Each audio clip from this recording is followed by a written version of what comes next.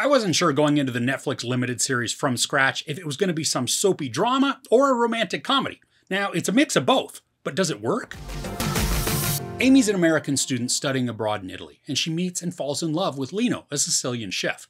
Their quick romance faces unforeseen challenges, including their very different cultural backgrounds. True to life, it's also infused with lightheartedness and moments of humor that exist alongside the more serious ones. Alright, so this is an emotional limited series. I mean, just as a warning, you may get an ugly cry on before the show is actually over. There are 8 episodes that are each around an hour-ish long. Now, the pace is patient and it's slower, so there were times where I felt the length of the episodes. Now, the first episode intrigued me, but by the middle of the second episode, I was fully engaged and I was incredibly drawn to the performances and the story. This is a love story with a lot of ups and downs. Now, I want to say that there are more ups, but I think it's fairly balanced in the happy and sad moments. Now, one thing I was wishing for in this series was if the writing would break the formula that it was following, where just every time something joyous would happen, it would then be immediately followed up by something melancholy. Some of this alternating is fine, and it creates captivating drama, but it also got to be very predictable, and I even found myself dreading anything happy because I knew it would then be countered with something sad. And typically, it was doubling down on that sadness. But even with that, the story itself is fascinating to watch. There are small time jumps through most of the episodes, but it doesn't feel like we're missing anything. The story catches us up, and then we get to witness all of the important moments, so it does work out. This is a surprisingly layered series. First, there's the romance between Amy and Lino. Now, it's passionate, troubled at times, but it's also relatable. And they've got good chemistry together and balance each other in the emotional department.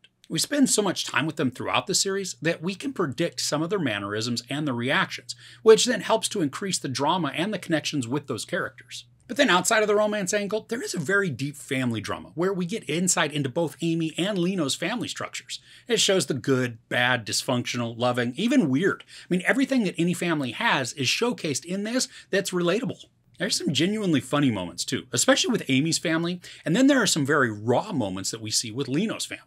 But it's not like one or the other has a monopoly on the set of emotions or responses. I mean, they each get to showcase a variety of interactions that work to make the world that we're watching feel all more real. Part of this series takes place in Italy, and the set design that they have looks quaint and inviting. They've got cramped town streets and neighbors on their patios, maybe on balconies looking down, and then providing unsolicited commentary. Now, sometimes it's funny, other times maddening, but regardless, these responses fit with the scenes, transporting us to the world of our characters in a really gorgeous way.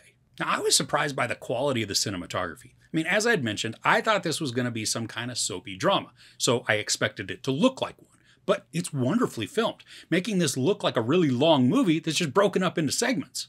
There are some excellent intimate shots with our characters, and these allow us to really experience the emotion that they're displaying. And it's hard to watch sometimes, but the camera does a wonderful job at placing us inside their personal space without feeling like we don't belong. Zoe Saldana and Eugenio Mastrandrea are Amy and Lino, and they just kill it. I mean, the way they banter back and forth, it drew me in. And I think at times they're an idealized version of real people, but they're still flawed, so we are able to connect with them and maybe even see bits of ourselves within them. There's so much passion and raw emotion that's delivered throughout the story.